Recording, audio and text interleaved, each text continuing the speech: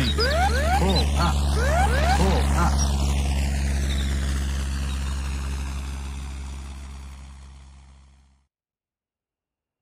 In the last scene, we had seen what might happen if you did not set altimeter datum correctly. In this video, I am going to explain on altimeter and how to tackle true altitude question for general navigation subject easily and quickly.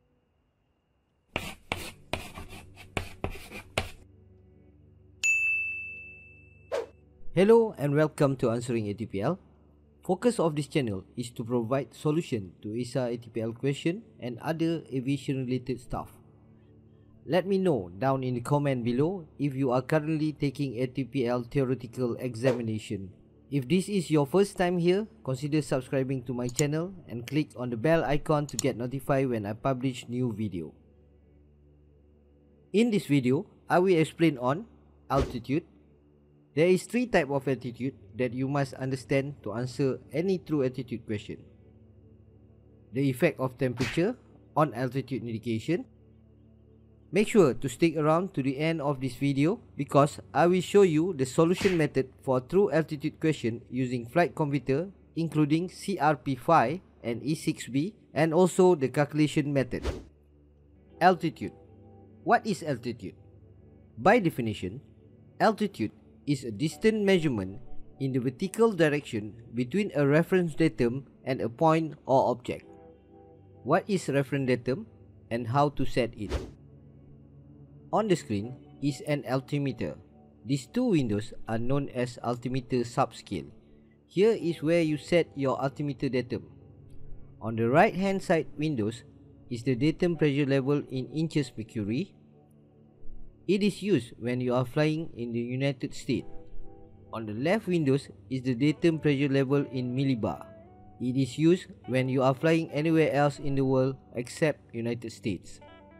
By rotating this knob here, you change the altimeter subscale setting.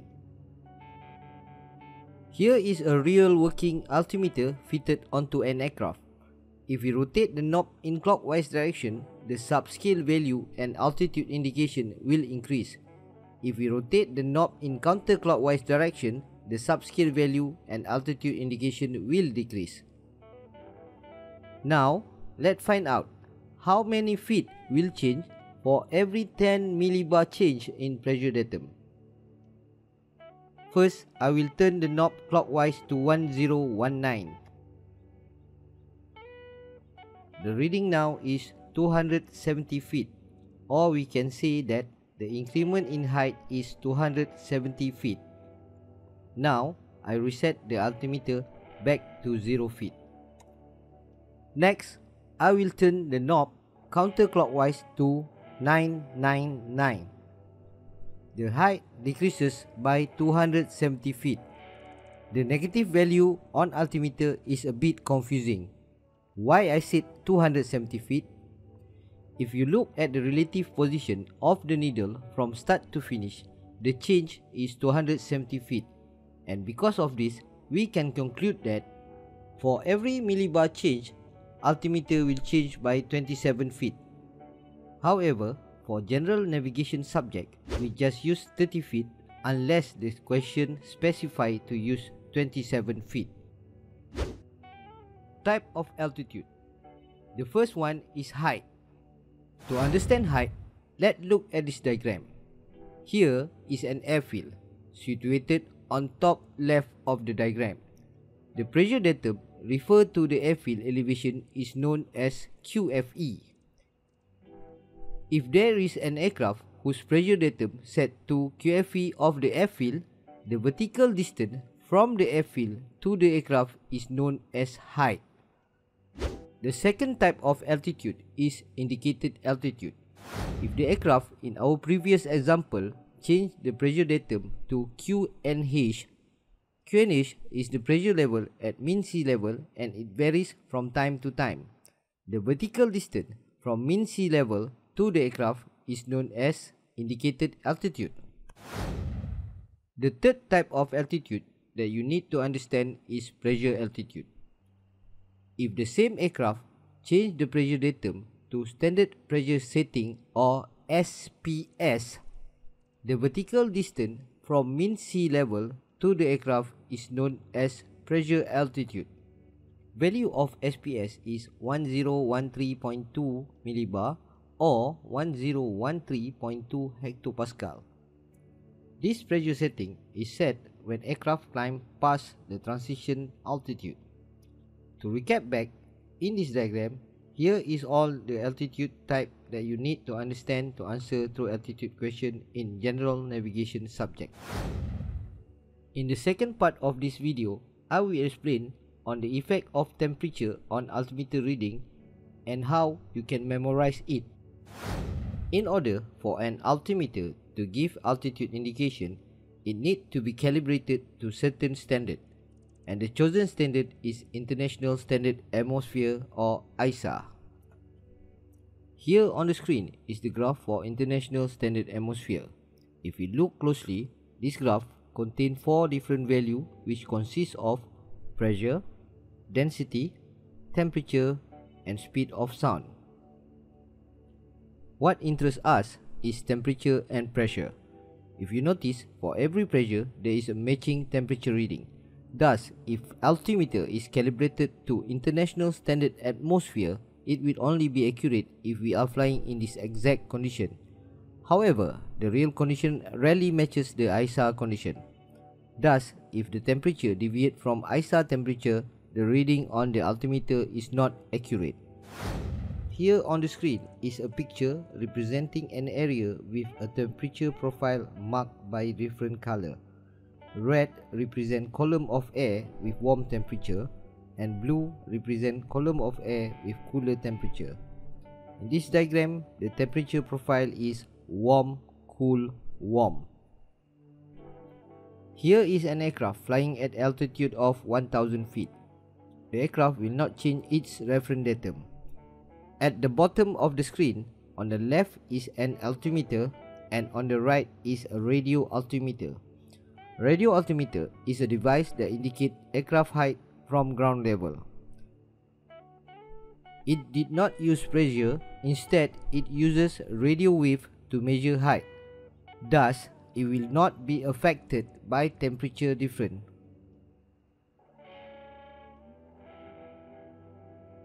When the aircraft travels toward area with lower temperature, its height relative to ground is decreasing, but the altimeter remains constant. This is what I meant by the reading of altimeter is not accurate due to temperature deviation. We can make a conclusion: altimeter will overread when flying into area with lower temperature. Now, let's take a look at the opposite scenario. The temperature profile for this area is cool, warm, cool.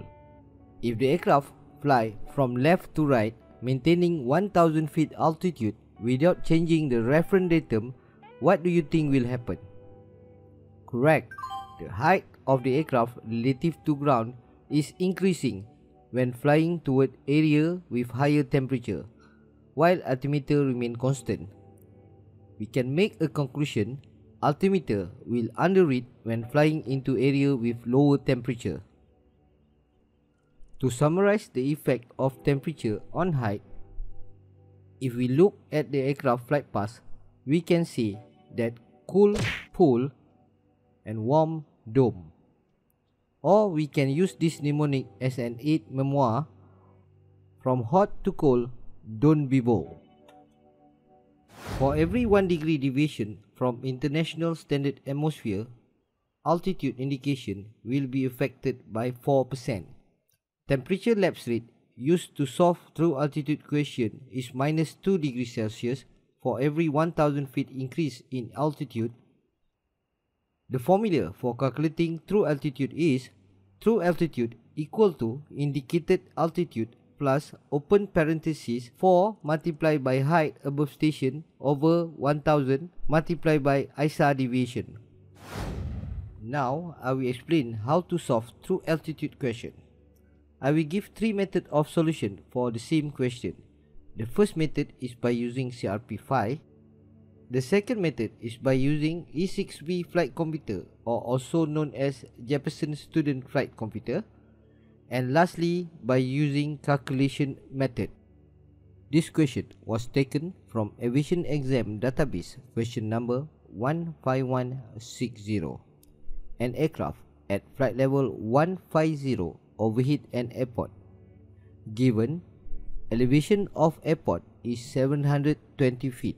QNH is 1003 hectopascal and outside air temperature at flight level 150 is minus 5 degrees Celsius. What is true altitude of the aircraft? Note, assume 1 hectopascal equal to 27 feet.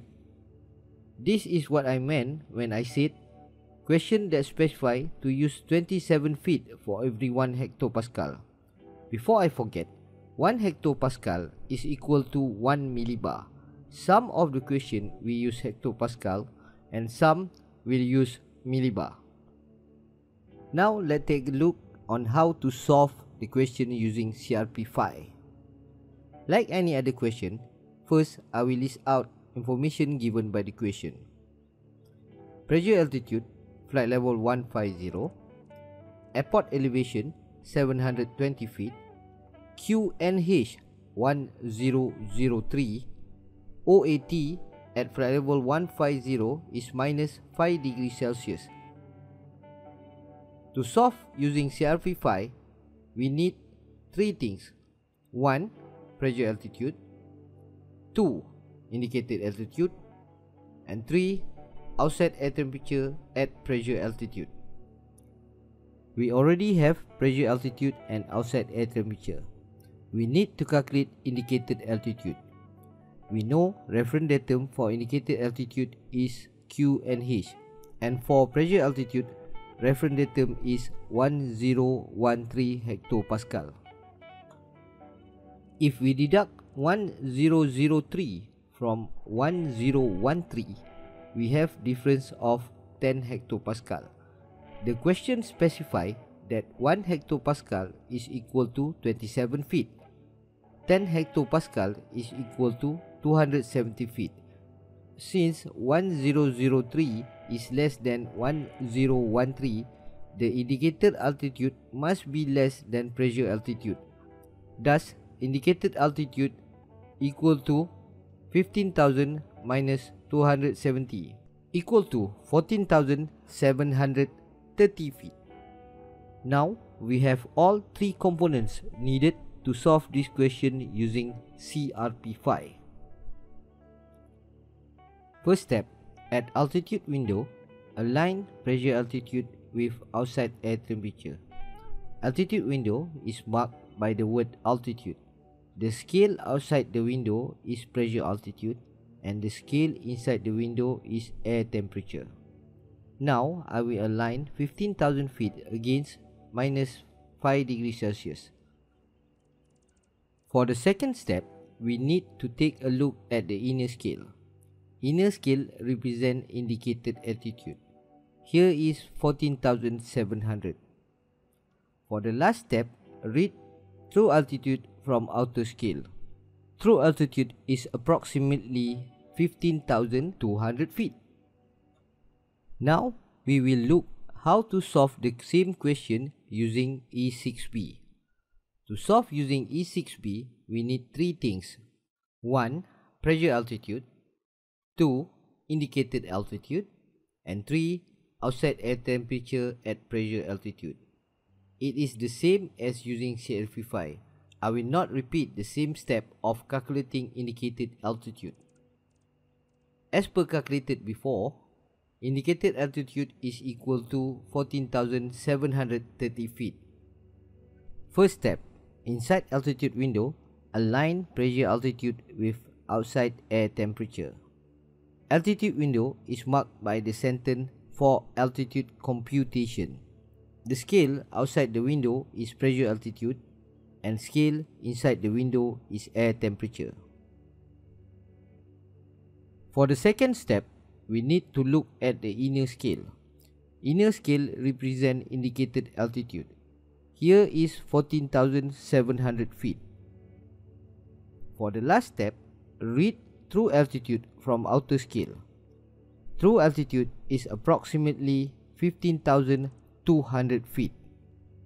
As you can see, the step of solving this question using both flight computer is roughly the same. For those who still not buying flight computer, I suggest you buy E6B because it is cheaper and the full metal construction means it is more robust than CRP5. I included the link to buy E6B flight computer in the description. Now we will take a look on how to solve this question using calculation method. I personally use this method during my examination. To solve using this method, let's visualize the question. Here is an aircraft flying at flight level 150. We know this is a pressure altitude. Pressure altitude reference datum is 1013 hectopascal. Vertical distance from 1013 to aircraft altitude is 15,000 feet. We were given QNH of 1003. We know that QNH refer to mean sea level. Since QNH is smaller than standard pressure setting, mean sea level must be above standard pressure level. The difference in pressure between these two levels is 10 hectopascal. Since the question specifically mentioned 1 hectopascal equal to 27 feet, 10 hectopascal equal to 270 feet. Indicated altitude is the vertical distance between these two lines. As you can see, to get the vertical distance, this height 15,000 feet minus this height 270 feet equal to 14,730 feet. We were given station elevation of 720 feet. Here is a block of land above mean sea level, and the distance from mean sea level to the top of green block is 720 feet. To get the height above station, indicated altitude 14,730 minus station elevation 720 equal to 14,010 feet. Now we look back at the formula. True altitude equal to indicated altitude plus 4 multiplied by height above station over 1000 multiplied by EASA deviation. We have indicated altitude. We also have height above station. We need to find the EASA deviation. To calculate EASA deviation, first we need to calculate EASA temperature at flight level 150. If you still remember, earlier I had told that temperature lapse rate is 2 degrees Celsius per 1000 feet. EASA temperature at flight level 150 is equal to 15. The value 15 came from EASA standard temperature at sea level minus open parenthesis 15 times 2 close parenthesis. Why 15 times 2? 15 come from flight level 150 or 15,000 feet. Because lapse rate is per 1000 feet, we divide it by 1000. Thus, we get 15. 2 is from lapse rate and the minus had been transferred here. EASA temperature at flight level 150 equal to minus 15 degrees Celsius. We were given outside air temperature minus 5 degrees Celsius. Since outside air temperature is warmer than EASA, the EASA deviation is OAT plus 10 degrees Celsius. 10 degrees Celsius is the difference between these two temperatures.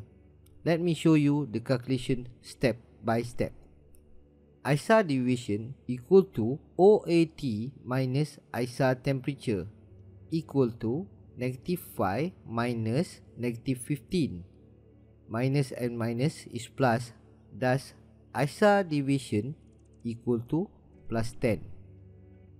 Let's list back what we have. Indicated altitude equal to 14,730 feet. Height above station equal to 14,010 feet. EASA deviation equal to plus 10 degrees Celsius. Now let's put all these figures inside the formula. True altitude equal to indicated altitude plus open parenthesis 4 time height above station over 1000 time EASA deviation. True altitude equal to 15,290.4 feet. Looking back at the question, the answer we get from both flight computer is 15,200 feet, and the answer from calculation method is 15,290 feet. The closest answer is B, 15,300 feet. If you notice, calculation method give closest answer compared to flight computer method. This is because by using calculation, we can use the elevation data, whereas by using flight computer, we can't.